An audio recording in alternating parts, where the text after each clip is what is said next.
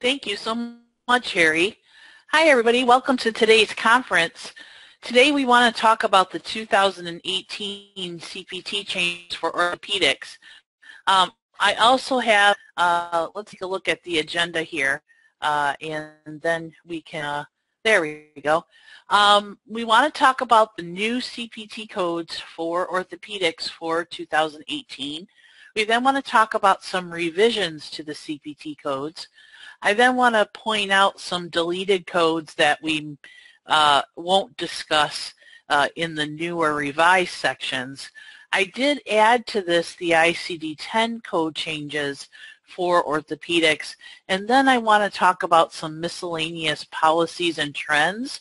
I also have, which I did not have when I submitted the presentation, the changes in the NCCI policy manual for 2018 that are related to orthopedics or podiatry. I know a lot of you that have are in the orthopedic practice usually have a podiatrist in the practice also, or you may also have a orthopedic surgeon that subspecializes in foot and ankle, and they may do podiatry services also. So we'll talk about that stuff.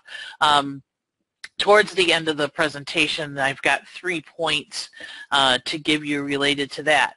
When you look at the actual CPT changes and the ICD-10 changes for 2018, there really aren't a lot, but there are some really important things that have changed that are going to affect the way we do things.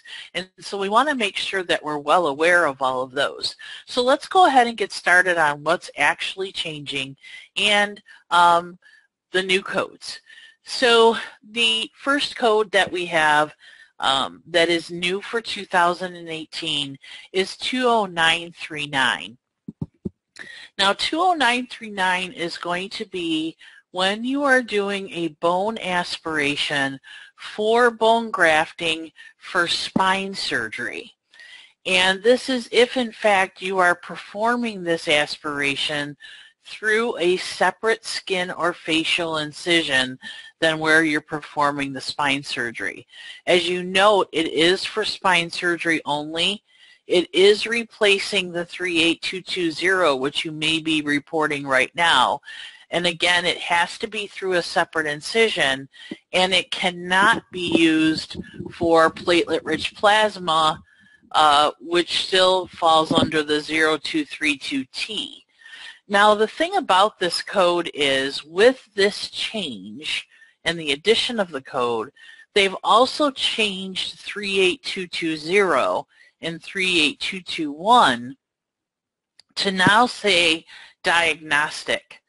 So if your providers are performing bone marrow aspirations for something other than spine surgery, they can't use that 38220 or 38221 anymore because it is specifically for diagnostic testing. So you're going to have to go to an unlisted code now if in fact they're performing aspirations for anything other than spine. So that's a really important thing to take a look at. You'll no longer be able to report 38220. All right, so the next thing is a revision, and I left it here because it also has to do with spine surgery coding. Now, there is a parenthetical now above the code 63075, 63101, and 63300, and it talks about the amount of vertebra that's removed, and it defines what is a partial or what is a partial corpectomy. And what it says in that parenthetical is that when we're talking about cervical, in order for it to be a corpectomy, at least 1/2 of the actual vertebra has to be removed.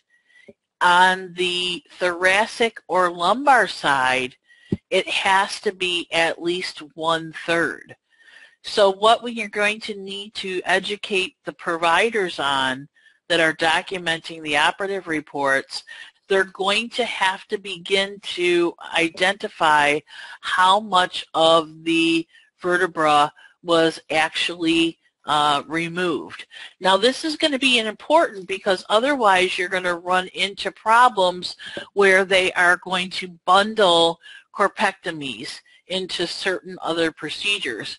I have some personal experience with this because I myself had a corpectomy, complete corpectomy, back in August, and the insurance company, I had discectomy at 2 levels and a complete corpectomy at a 3rd level, and they're denying corpectomy and should be paying it because in my circumstance it was totally removed. So it's going to be important to understand, if you look in the CPT professional book and you look on page 407, it's actually, those guidelines are listed twice on that page, and it is in green.